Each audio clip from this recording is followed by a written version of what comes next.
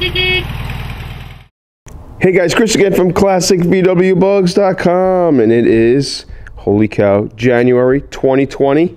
It's my first week back, kind of doing a video in 2020. I've been back to work from pretty much right after the holidays and such, but trying to get up to speed here, and I figured I'd do a video for you guys, and I have not done a shop update video for a while, so I figured, you know what, let's kick off 2020 with a shop update video and show you guys what we're working on, what's in store for 2020. Holy cow. Like 2020, God, it sounds like it's futuristic. It's just a crazy, crazy number. So, but what do we got going on here? And oh, and remember, this is Scottsdale week in Arizona. All the big auctions are kicking off this week, so you can check that out on their websites, from Barrett Jackson to Gooding and Company, RM, Russo and Steel. All those big guys, they are kicking off their year 2020 with the auctions, and there are a few VWs crossing the block. Definitely check out today if you can, Thursday. A couple of bugs that came through our shop are crossing the Barrett block. But so what do we got going on here? We got a 36 horsepower motor. This is Landon's 1958 motor. This is a engine rather. This is a 36 horsepower. His car is out at the body shop, so we're doing that car, and that's a family car. They've owned that since '58. What you see here is a 1956 chassis that we're going to start blasting, doing new floor pans, mechanicals, you know, all that good stuff. And that's going to go for this car here. This is Joe's car. It's a 56 oval window, Strato silver, bullet front turn signal Beetle. Beautiful paint job on that, and we are tackling that sucker. So as you can see, the body is down on... we got it on some dollies, some little dollies. These little dollies are pretty cool. You could probably pick them up online or build your own. And if you are doing a backyard job or in your home garage, these are great dollies to put your shell on. And we just have some 4x4s here to prop it up. This is a great little option for you there. And you can move the car side to side and wherever you need to go, if it's in your small garage or a big garage, whatever you have at home. Pretty cool there. And then what we have over here, of course, is Lori's 62 turquoise. We are almost done with this car. We are actually been driving it, breaking it in. The car is wonderful driving, 40 horsepower mobile, and it's just coming out really nice. I mean, turquoise is actually growing on me, guys. I couldn't be happier with this car, and this car is going back out to California. So we're just in the break-in stage, and she opted for a very standard, original style look of what turquoise would have been. We are changing the wheels, so she did opt. This car did come with wheels, these chromies that you see here, and she has opted to go for smoothies. And on the smoothies, what we're going to do is, here's a little bit easier to see. On the smoothies, what we're going to do is original, like what they would have had for a turquoise. The center hub area here would be that sea green. So it's a darker, almost a hunter green maybe. It's got a little blue in it. And then the outer portion of the rim here will be that turquoise white.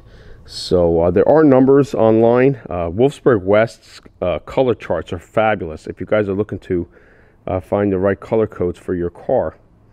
Wolfsburg West, if you go to their color charts and they have it broken down by year, you can see what colors were offered for your car, and they give you the options of wheel color, shifter color, e-brake color, things like this. They'll give you the codes and the numbers and the colors for each of these elements. So if you are going back to a bone stock appearance, that is a great resource for you. So I'll let you know how those come out. I'll hopefully getting those back next week, and we're going to be mounting just the radial tires that you see there on those smoothie rims. So let's continue to look at Lori's car. 62 is a cool year, guys. This is when like things were really starting to come together for Volkswagen. 62, 63 Beetles are really iconic looking Beetle years. You know, the look and feel of the cars are really show the iconic and the historical look of the Beetle. And these 2 years, I mean, you can't go wrong with finding parts. Everything's pretty much readily available. 6061, a couple things are a little tricky to get. Steering column stuff is different, but you can always change that on your earlier Beetle to go 62, 63 style steering column. The turn switch was a little different on the earlier years. So, but here's her car, and the TMI interior. And yeah, you get this kit from wolfsburgwest.com. Again, they have the correct kit. And what's nice about Wolfsburg West is that they keep this stuff in stock, so you don't have to wait 4 weeks, 6 weeks to get these interiors. They are ready to go, which is really nice. So we're still working on the radio, but we've been driving her, and she did opt for a parcel shelf. And then here's her headliner that you see here. Came up pretty nice. Yep. Pretty cool car, guys. I'm definitely digging the turquoise. It's growing on me, and I'm definitely gonna enjoy it even more when I see the rims all done. Oops, look at that, nice and tight. Okay. So once these rims gotta have that nice darker green on them, I think it's gonna look really cool. And then here's the engine compartment. Really cool. She got California black plates. Really nice. And there's the original 40 horsepower engine that we rebuilt, bone stock. We just did change the distributor, the fat cap distributor that we had. We're still working on. I just didn't want to advance too well, so we're working on that. But we did get a Coltec, which I do like these. They remind me of the 010 Bosch distributors. Pretty cool looking. Keeps the engine compartment a little bit cleaner. I like a leaner look in the engine compartment, just to keep things simple looking. And yeah, she runs awesome. I just love the look of the Strato Silver. Everybody who comes in here sees the Strato, and if you guys need a paint code for this, I have it. Again, the paint codes on Wolfsburg West are the original paint codes. Now, the problem with the paint codes, and I've done videos on this before, is that if you give that old code to your body shop, many body shops might not be able to get the mixture correct, or even the mixture at all. So then I usually do a Google search and just put in the paint code, for the old paint code, and put in PPG in the search as well. And what will happen is paintref.com will come up with the modern day equivalent code. And it's a longer number, but give that code to your painter and have him spray out on a swatch to see how it looks. So if you remember this car, this is that 55 3-fold ragtop that we got out of Virginia. And this was a California car, and it was really rock solid. It's a numbers matching car. This car is also originally Strato Silver, like you see here. Now this is a late 55. I think I spoke about this once before. Late 55, 3-fold, still has the Batwing steering wheel, still has the rib doors like you see on the driver and passenger doors are ribbed. Very small time where you had the ribs, the Batwing wheel, the bullet front turn signals, which was late 55 for Volkswagen. So I have a client that signed on to this car, David, and he's out of South Dakota. Very cool. He signed on to this, and we're also doing a 57 oval for him as well. So pretty cool that we're doing this car. It's just an exception. I love these 55 and earlier cars. It's just they're rare ones, guys. I mean, and if you can find them with the original roof, the original sunroof, it's just they're gold. I mean, if this would have had semaphores, it would have been even cooler. But I like this time period. This is a very short time where they had these ribbed doors and the bullets, and it was only really America-bound Beetles that had that. They still would have kept the semaphores in Europe, I think, up until 60.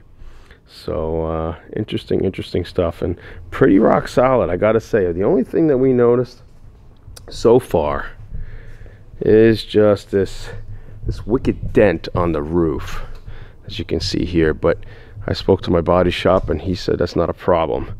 And there is a small hole, of course, under the battery box, which is very common. But we'll decide after we do some media blasting to see if we're going to change the pans fully or just repair that spot. But nice find, definitely a nice find, rare one, numbers matching, can't beat it. Now here's my 1970 convertible Beetle, and what am I going to tell you now? Holy cow, it's 50 years old. It's so weird to say that 1970 Beetle is 50. Crazy, crazy. I remember just a bunch of years ago having a 57 oval Beetle, and I was saying, wow, it's 50 years old. And now this is 50 years old, a 70 Beetle. So I plan on doing a video all about 1970 Beetle and the characteristics of a 70 and the changes that were made. It's a really cool year. I love the 1600 single port motor, which was only offered this year in America. In other countries, I believe the 1600 single port might have lasted a little bit longer. But just a really cool car, and I love the 70. I can get in this car, not be afraid to drive it anywhere. It gets up on the highway. It's got good giddy up, and it does turn heads. I did paint it a striking color. Figure clementine orange that was offered in 1970, but kind of on a little bit better look to it. I threw like a metallic in it, and I put low back seats in it. But I'm going to go over in a separate video 1970 Beetle and the characteristics, the changes that came about with that year Bug. So I love it. So be on the lookout. Be on the lookout, guys. I think this Saturday I'm going to do my first video for my new RC channel. I just picked up this sucker. Oh my God, 1/5 scale Creighton. This sucker will eat up the turf, man. Just I love it. It's unbelievable. Be on the lookout. It's going to be called Vallone's RC Hobby, and I used a similar badge that I use for my vintage Volkswagen Beetles. So be on the lookout for that if you're interested. I'll have a link in the descriptions and future videos and such. But this is what's going on, guys. January 2020, kicking the year off. I can't believe it's 2020. Oh, and next week I'll be heading down to Florida once again. I'm doing some business down there. I got some meetings lined up to meet with some people. Location scouting again, kind of, to hopefully move my business. But I'm also heading to the Volks Blast in Miami. So I will be down there on, what day is that? I don't know off the top of my head, but I think it's, I'm going to pull out my calendar. I think it's the 26th. I think the 26th is a Sunday. So I'll be down at the Volks Blast in Miami. Not this Sunday coming, but the following Sunday. So it'll be good to get out of New York. Get out of this gray, dreary, cold weather that they have going on here. But you know what? I got to be honest. January's been pretty good here. This year, it's been pretty warm. We've had some mild days, some 65 days, almost 70 degrees. So, but it would be nice to get out of here and go see some blue water and some bikinis and, you know, all that good stuff.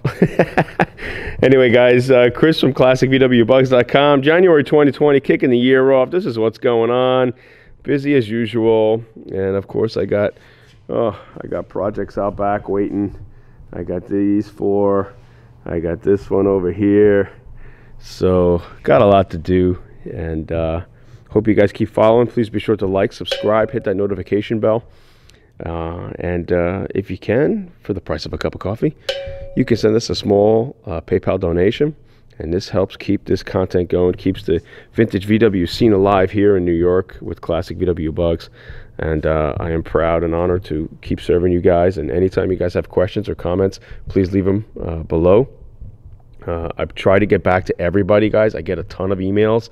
And, you know, it's just, we live in a social world today, and I get a ton of emails from Facebook, from Twitter, from Instagram, from YouTube, through my website. And it's just a complete bombardment sometimes, so I can't get back to everybody, so I do apologize for that. I hope you guys really do understand.